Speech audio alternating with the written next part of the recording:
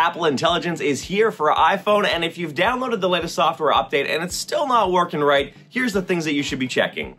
Apple Intelligence is only available on iPhone 15 Pro, Pro Max, and all 16 models, so make sure you're on one of those. Then go into your settings and tap on General. You're looking for your software update section, and within that you should see a prompt to update now to the latest software, which will include Apple Intelligence. Go ahead and tap and click and confirm and install, and then your phone will eventually restart. Go back into your settings, and this time around you're going to see something different, a special Apple Intelligence and Siri section. Tap on that and make sure your language is set to English United States.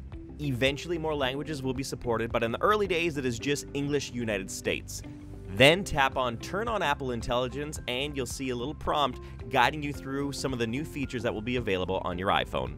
Keep in mind, not all of the features that were announced for Apple Intelligence are available right now. The big ones that you're going to notice first, Siri.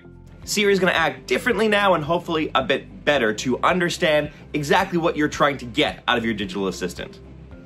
In the rare circumstances that you use your phone for actually making phone calls, you now have the ability to record a call. When you're on a call, you just tap the record button. A voice will announce to the person on the other side of the line that you are recording this call, and you'll be able to revisit the audio from that call.